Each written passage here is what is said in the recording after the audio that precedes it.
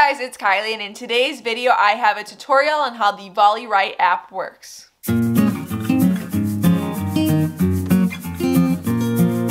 So today I'm going to go through all the details of the VolleyWrite app. This is an app to use electronic scoring. It will produce a score sheet for you, a libero tracker. All your score sheets can be produced directly in this app. It's a great way to easily understand the game and to better understand the scoring.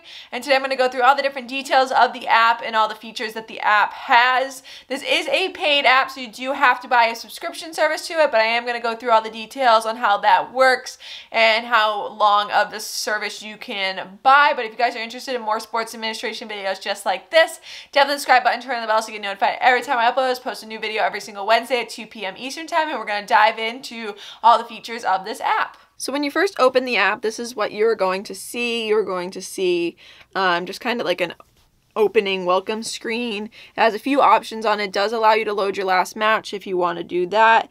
You can also extend your license on here, so if you do, you have to pay for that license. It's about $50 a season, and a season's 6 months, so our license is going through March. And it does list some other things you have. You have your rules, your match tab, your roster tab, your set tab, and then your score, libero, and reports tab, and we're going to go through some of these. A big key for this is your set tab. That's where you're going to be doing all of your score keeping, and I will go through that with some film so we can watch a game and kind of go through all of that. Starting off with the rules tab, this is up to you on what you want to put into this. So you can put in a warm-up. So if you have a specific warm-up that you want your team to do, you can write this down, save it, just so you can refer back to something if you want to do that. You can also set a time for warm-up. So if you click this warm-up button, you can put in like the different protocols that you want for your warm-up if you want time and stuff, and the app will do some timers for you, which is really nice. If you go to set play, this is where you can set up the different information for your sets. So if you play best of 5, if you want to play all 5, if you play best 2 out of 3, all of that you can set up. And then you can set up if you have, like for us specifically, we play non-deciding sets to 25, deciding sets to 15. So you can kind of put that all in there. You can put the amount of time of timeouts, you can put the amount of time that you have between sets, all of that. Everything that you need is on here. So you have everything. We like to track the floor captain, you don't have to. All of those rules are on there. That's kind of the basic set play. And then for the personal, this is some more details that you have based on your league.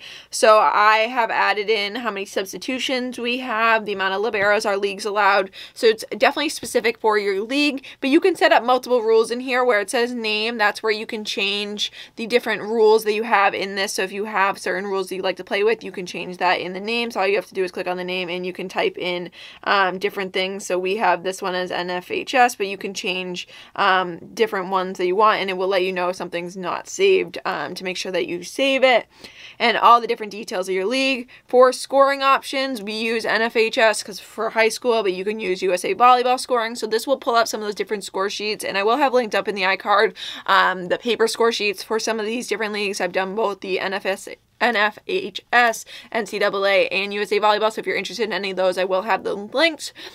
But this just gives you some different styles of setup for your scoring. And then you can also set up when you want to like verify the score, when you want to verify the servers, all of that. Any kind of warnings you have, you can put on there. For email setup, you can put the results, you can send them out to parents, you can send them out to other coaches if you want to add that. And then customization is if you have some other links that you want to make sure that they're added in, you can do that. And then you also have all these different rule options, so you can choose between different specific ones. I put in my high school rules, but you can put in anything. So you have non-varsity, varsity, different divisions as things go. So this is like my league specific one, so you can put in all of that. Your next tab is your match tab, and this is where you put in all your games for the season. So you can open previous games. So I did a test game just to play around with the app, but you can put in the match names. You can put the referees in here, where it is, all this. This is kind of the information that you would have on the top of your score sheet. That's what this is. This is all the information that you would generally have on the top of your score sheet. So you can put in different names. The site you can type in, like you can put it like home court. You can put whatever the site is. This is the varsity one. All of that, you can put everything in that you need. Score is usually your own name, so you can just put in your own name for the scorer, all of that, and you can save it. You can add it to, so if you want to go in ahead of time, you can put in all your match information, save each one of the matches, and then you're able to go back and open them. I'm going to just clear them out for right now because we don't really need them in there right now. But I'm going to, when I fully go through a game with you guys, I will put that in, but I'm just going to go through each one of the tabs and then we'll put in all of our information. Rosters, to start off, you're going to put in each team's roster. So this is the full roster. So you want to make sure you get a full roster from the coach so you can go in and do that. So this one has all the numbers. If you want to put names in, you can do that as well. And then you can open up each team's roster. So if you play the team multiple times, you can open up their previously used roster, but you have everything. If somebody's out for a day, you can just untoggle them to say whether or not they're present or all of that, which is nice to have. And then you have everybody already there. The set tab, I'm going to skip that for right now. That's when you're actually scoring the tab. The score sheet tab will show you everything that you need. So here's on the top, it does show you that information that you put in, and then it will fill in all your details as we play. You have your Libero tab that will track all your Libero subs. And then the final tab is your reports. And this is a good tab to go through after. It will give you a summary of last matches. This is kind of like a full record of everything. You can filter it by certain teams if you want to just show like different teams that play. If you had any web links, all the stuff that you want to, all the extra info that you're going to put in, you can see that on here. The really one that we use on this is the history to give you some information, and then right after the game it will give you some summary once you're doing that. And now we're going to dive into really setting this whole game up, so doing our match tab, our roster tab, and then going in and actually scoring the set so you can see how that is all scored.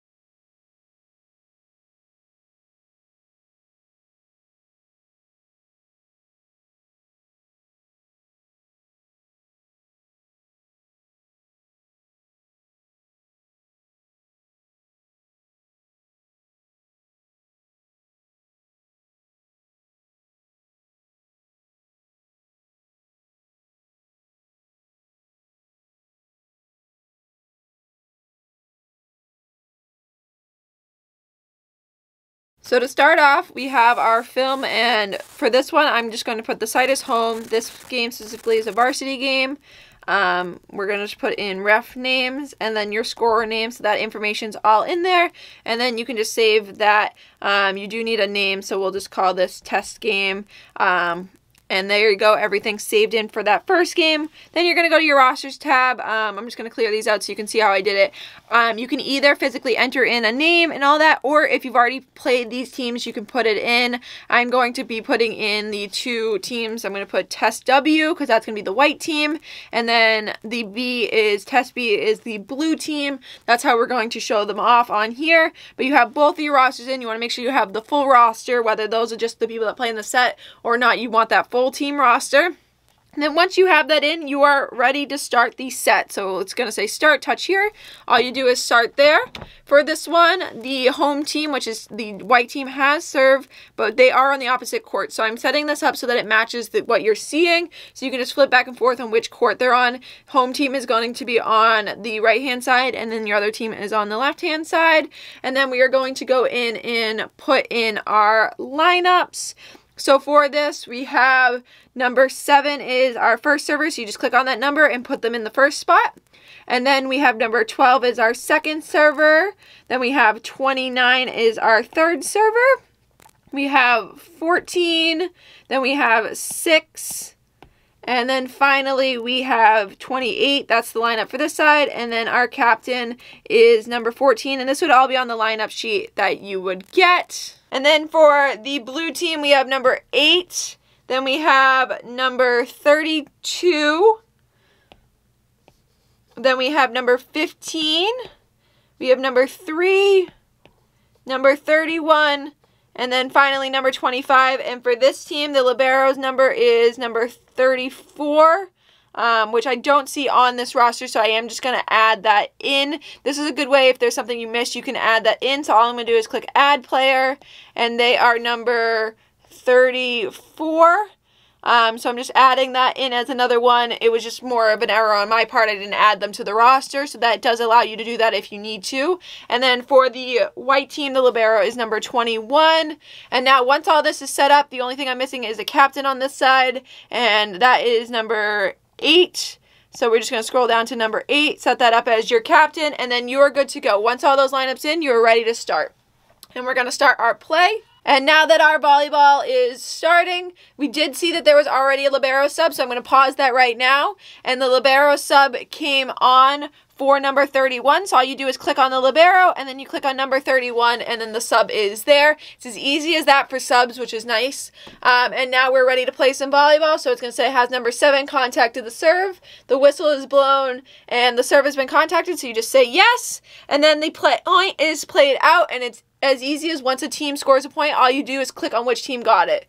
So the point is played out and the white team scored it, so all you do is click point and it goes towards the white team, and then it's going to ask you again, have they contacted the serve? And then you just wait it out. Okay, the whistle has been blown and you have your next serve and the serve is contacted. You click yes, and then you play out the point like that. It's really easy to understand. It's pretty self-explanatory on a lot of the things on this app. It does show you a lot. Okay, so on this one, the blue team got it, so you just click point and it automatically rotates each side of the court, so you don't have to worry about that. It's doing a lot of the work for you, which is really nice.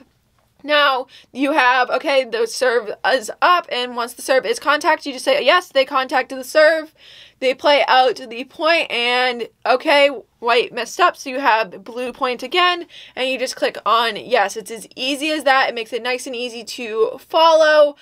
You don't have to worry about much. A lot of it is pretty easy to follow.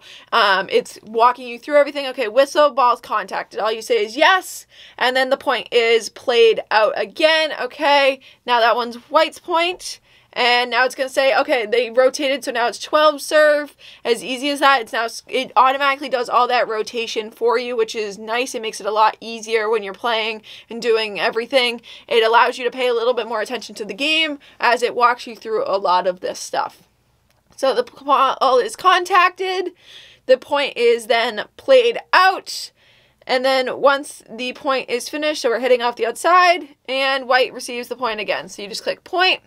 As easy as that. And as this game's going on, it is producing the score sheet. So you just click on the score sheet tab, it's producing that. You click on the libero tab, it's producing your libero sheet. It's doing that all while the game is played, which is a nice feature. You can keep flipping back and forth if you want to check those out. If you're used to the paper scoring, you can see that.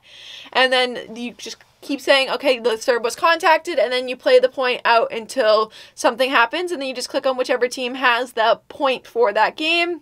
You can also see in the middle the underlines on 14 and 8. That means that they are the captain, so you have that on the court so you know. And then as this point gets played out and it is white's point, you just click on point, and then it will ask again if they've contacted the serve. You can also see where it says L and replace. That's how you know who's in for the libero, or if they are in to replace somebody. You have that all right there on there, so you don't have to worry about it. You know which person they went on for, and that's why it's covered in blue, is because it is the libero on the court.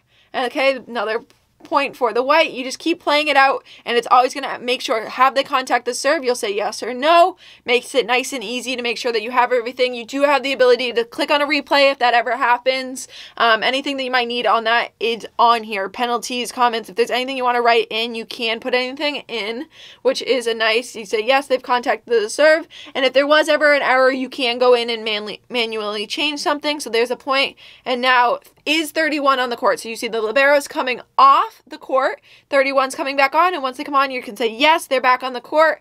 Okay, and the libero staying off the side, they're not going back to serve. You don't have to worry about that. So 32 is serving, and then the whistle has been blown and ball is contacted, you just go, yep. So it kind of walks you through some of those subs, especially the libero subs. It makes sure that everything goes smoothly and everything happens the way it should. And I will show you what a regular substitution looks like as well. Okay, and the point goes to the white team. And there you go. Now 29 is serving, but instead the libero is coming on to serve. So I'm going to pause the video here. 29 is not serving, you have your libero, so all you do is click on your libero, and then you click on 29, and the libero is going to be serving in that spot. So you just click play again on the video, and okay, the whistle's been blown, and once that ball has been contacted by the libero, you're going to see that little triangle appear. That means that's because that's where the libero serve, and the libero can only serve in that spot. So you have that written down as what can happen, and then they got the point, and now 15 is serving. Once they contact the serve, you just say yes and continue to play out. The libero staying on the court. Okay, now it is this team's serve. 14 is now serving, and you're going to wait until there is a contact. And there you go, the contact has been made, and they're going to play out the point. And once they finish playing out the point, and okay, now it's blue's point, so you just click on that.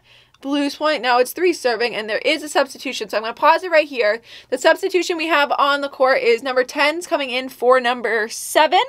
So all we're going to do, and this is on the white team, is you're going to click on number 10 in your substitution list, and you're going to click on number 7. You will see that they put that little 7 in the corner. That's so you know who is also in that spot. So when 7 comes on later, again, you know where they're supposed to be on the court. And then we just continue on. So they've made the substitution.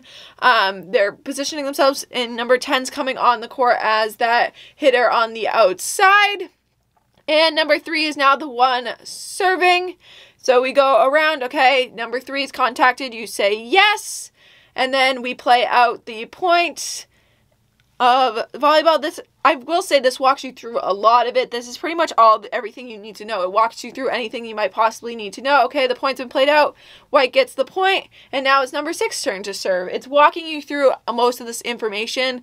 It's going to ask you lots of questions. You can make it so that it doesn't verify the serve if you don't want to do every one, but I like that it walks you through everything. This is good if you have multiple people doing the score. It allows it to be a little bit more easy to understand, and it's walking you through everything. So you have contacted the serve, yes, and then we play out the point, and okay, and now it is blue's point. So a key on this one right here is, now that the blue got the point, the libero is actually going to go back and serve. There's a little confusion on the court, but the libero is going to go back and serve and go on for number 31, and number 32 is just going to come on as that libero sub, because the libero would have been coming off, but now they're coming on as that libero sub.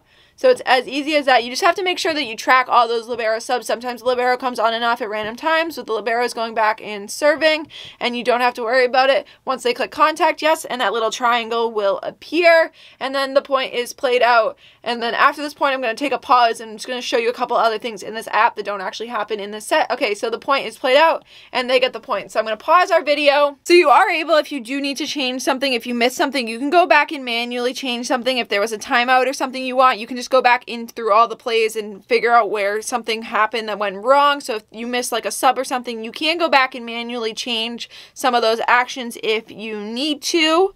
Another thing you can do is, if you say the white team was to call a timeout right now, you just click timeout, and it has your time timer on, and if for some reason the libero goes in or out, you do have that ability to like change that really easily if that happens, because that's one thing that's going to happen possibly during the timeout. So you can always pause this and just finish at it early. You will see one thing it does count is your timeouts used, and it also does count your substitutions, so you don't have to worry about that. It shows you everything you need. If there's an injury, you can add that in, add in different timeouts if you need it for the injury, so it allows you to do that as well. Okay, we can say that number 29 was injured, and then we're turning back on just so you can know anything that happens in the game. Your score sheet will keep track of all of this. It has different timeouts of what happened, and it will show you everything you need. Just like your paper score sheet, it's creating everything you need right here on that. Same with your libero. It has all your different substitutions. If you ever miss a sub or something, you can go back into that manual, edit, and change anything that you need. But that's kind of the basics. And then as the game goes on, so I'm just going to say they contacted the serve, and then the points were played out. So I'm just going to play out the points to get to the end of our game just so you can see what it looks like at the end. So we're now at 23-8. I just added a bunch of points so you could see that, see the end of it. So when you click point, we're now at 24-8. It will let you know that it is set point just so that you're aware. You can say they contacted the serve, and if they receive the point again, this is going to happen when the game's over. It's going to say test B1, 25-8. And then you're able to go to the next step. If you want to check out the score sheet, you can look at that. I have it set up to verify at the end of the sets, or at the end of the whole match. You can verify it if you wanted to in the between. It also has that interval set up for the timing based on what you set up in the rules, so that we have 3 minutes in between. It's set up to do that. And then you just click next set, and it's switched courts for them. Everything is already ready if you need to continue, and you can just click done, and you can add in your different lineups and be ready for that second set. So that's the basics of everything in the app. You can see your score sheet is produced for both sets 1 and 2. You have your libero tracking for sets 1 and 2. You can just toggle between them. And then when you're done, it will have your reports. You can see the summary of the current game we're in. And then your history will have any reports from all of that. And that's kind of everything that it will show you. So if you have any questions about that, definitely let me know in the comments. I'd be happy to go through anything else or answer any questions you have. But that's pretty much the basics of the whole VolleyWrite app. And if there's certain ones you want to see more, this is just one quick set, and I've only showed you a couple points, but I would definitely recommend you watching some gameplay, whether it's your own video or even just trying it out at some games. It's definitely helpful to kind of go through the actions of it to better understand it, but that's really the basics of the app. So I hope you guys found this video helpful. If you have any questions, again, definitely let me know in the comments down below. If there's any features I didn't go over that you're looking for more information on, definitely let me know that as well. I think this is a good alternative to paper scoring, and it allows you to produce that digital score sheet, and it allows you just to see a little bit more understanding of the game. It definitely walks you through more features than like if you were just doing paper scoring, you'd have to do it all on your own. So I definitely like it in that way. I'm looking forward to using it for our season, and if you have any questions, again, definitely let me know. I would love to give you my feedback on how I think the apps work for my team and how it has been going using it. But I hope you guys enjoyed this video. Don't forget to like and subscribe if you did, and I will see you guys later.